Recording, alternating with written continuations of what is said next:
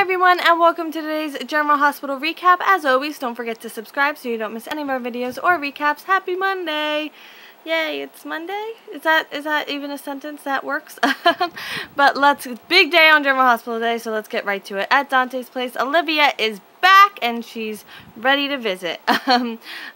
We learn that the baby's name is Leonardo, Leo for short, and Olivia asks Dante if it's true that Julian is really out of the mob because she's kind of having second thoughts, and she's thinking now that she's just keeping a father away from his son, and Dante says that no one knows for sure, but there's been a lot of violence around that area lately. So Dante tells Olivia that someone's been going after Sonny, and now two people who worked for Julian, one of them's dead and the other one is missing. And Dante and Lulu talk after Olivia leaves about how they wish that Uncle Leo could be in Rocco's life. At Julian's place, Julian is very angry with someone on the phone, and it was Bobby on the phone telling him Lucas and Brad called the wedding off. Julian thinks that he hasn't been there enough for Lucas, and Alexis kind of questions whether Julian is really out of the mob.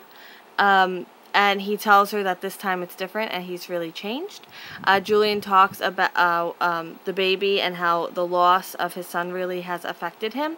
And Julian says that the baby would have been 3 months old today, and it's been on his mind a lot more than he's let on. And he and Alexis have a really kind of touching talk about how much he's been hurting and how he didn't want to burden her with it. And then there's a knock on the door and it's Olivia. So that'll be interesting tomorrow. At Sonny's place, Jordan goes to see Sonny. They talk about Julian's men, or the one guy dying. And before she leaves, she wants to talk about TJ. Jordan tells him that he won, and he said it wasn't about winning. He was taking TJ in for Sean, and he tells him that he and Carly are actually urging TJ to let her back into his life. And then Sonny tells her that they're on the same side when it comes to business and when it comes to her son. So that's interesting. At Elizabeth's place. Oh, Elizabeth. What a tangled web we weave, right? So Nicholas calls Elizabeth and tells her he moved Hayden in and her memories really do seem to be gone. And Elizabeth tells Nicholas that Jake proposed, and then she tells him what Jake told her and that Sam and Jake are investigating him, digging up dirt on him from Michael. So she couldn't be trusted with that secret for more than, 2 hours? It's been, 2 hours in General Hospital time? You proved yourself trustworthy. So she tells him that they think he has a link with Hayden and that they also think he knows who Jake really is. She abruptly ends the call with Nicholas because she hears Jake and he asks who it was and then apologizes, and it's like, you don't have to tell me who's on the phone. You don't have to tell me who he's talking to because he's a really great guy. And she tells him she was talking to Nicholas and he knows that Sam and him have been investigating him. And then she tells him that she told Nicholas because she got so upset when Jake had mentioned that Nicholas might know who he is, and then she just let everything slip. Oops.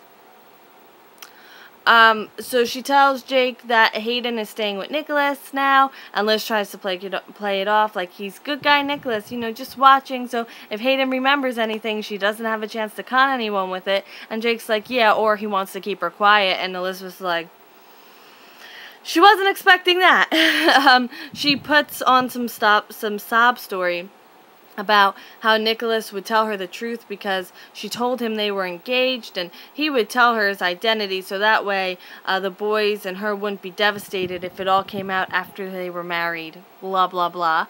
So Jake says there's nothing that could take him away from her, and let me give you my thoughts on this real fast. So if this had all come out a couple months ago when it looked like it might, that Jake might have stayed with Elizabeth. There's no guarantee he would have gone back to Sam because at that point he had feelings for Elizabeth, and what's ultimately going to break them up when this whole thing comes out is that Elizabeth has been hiding his identity from him and lied to him, and on top of that, like, she was the only one he's been able to trust, like, fully trust since he got to town. So he's going to literally have all that ripped away from him. And that's what's going to make it so horrible, and that he's never going to want to talk to her again. So she needs to, like, figure her life out and not blame him, because when this all goes out, because here, it's this next part. Jake says that even if he learned his real name, it wouldn't change how much he loves her, and the man he is now will always love her until the day he dies.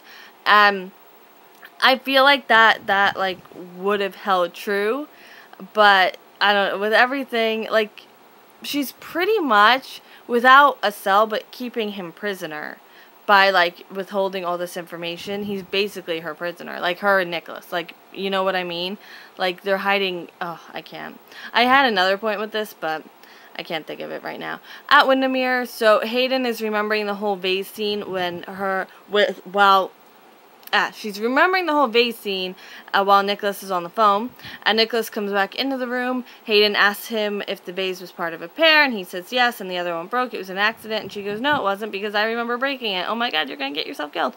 So he tries to cover, saying their relationship was always tumultuous, and she said someone else was in the room with them when she threw the vase. He says maybe it was Rosalie. She says, no, I just saw Rosalie, and there's nothing wrong with my short-term memory.